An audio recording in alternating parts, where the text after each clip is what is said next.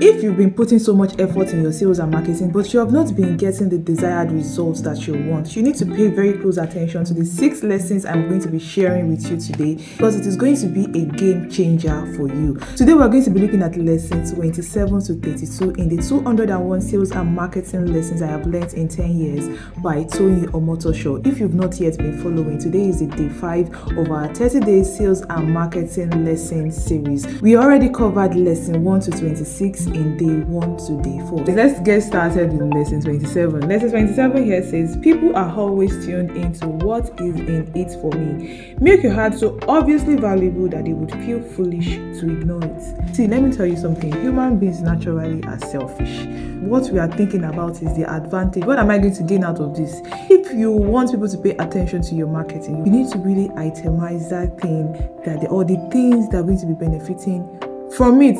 Not saying maybe the product's benefit or the advantage of the products. They don't care. What they care about is me. What is in it for me? Moving on to lesson 28. For lesson 28, it goes, there is hardly no type of customer in terms of pocket size you can't find online using a combination of Facebook and Google. To those of you that used to say, my followers that are following me, or the people seeing my posts, they don't have money or this. No! It is because you do not understand the algorithm yet and you do not even know how to reach them. When people have money, don't be deceived by there's no money in Nigeria. They lie. There's money in Nigeria. Don't let anybody deceive you. Moving on to lesson 29, it says a lot of responsibility rests on your headline. It's responsible for stopping people in their tracks and piquing their interest. A great headline needs to answer each of the following. Who cares? Why should your reader care? What is in it for them? Why should they keep reading? Do you see that? If you're using text, for instance, you need to make sure that you have a very bold headline, that once they read that headline, not even bold, a captivating headline, once they read it, they want to know what is there. What is there? Are you serious? Moving on to lesson number 30, right? Lesson number 30 here says, the 3 biggest things that get people to be act at their deepest core are: number 1, fear; 2, making babies, aka number 3, protecting babies. If you can figure out a way to use them in your marketing, please do. You see these 3 things? These 3 things. People are scared. Nobody likes to be broke. Remember the example I gave yesterday that I talked about acne, I talked about alopecia. Me, I don't look at, I don't want to lose my hair. So if I see people addressing my fears, I will naturally want to listen, right?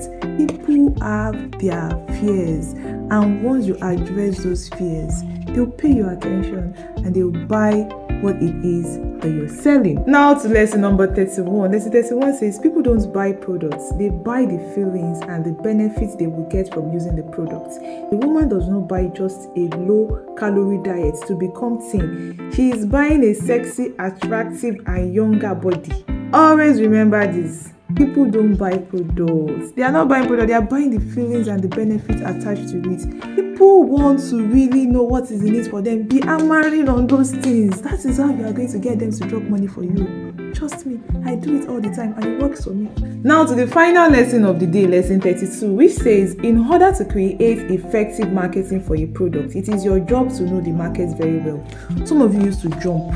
Yes, you used to bear. You just jump. You just say that some people are, this one is what people are doing now, that they are making money. Or you just hear some things. Your body will just start shaking and you just jump inside it. You don't even know whether people need the product. You don't even know whether it's in high demand. You don't understand anything. You don't even know the market. You don't even know who you want to serve. Some of you are running a business. You don't know who your target audience is. You don't have a customer avatar and you're complaining of not making sales. You need to really figure all of these things out. You need to make sure that all of these things are in place if you want your marketing to be effective and if you want to make money in your business. I hope you got value from today's lessons. Let me know in the comment section if you got value, and if you have questions, feel free to also drop your questions in the comment section. Do not forget to like this video, do not forget to share this video, and also do not forget to follow me. If at this point you're not yet following me, something is wrong somewhere. Tap on that plus sign to follow my account. Find the follow me button somewhere, and if you are watching this on YouTube, please tap on that subscribe button and subscribe to my YouTube channel. I'll see you tomorrow in the next lessons.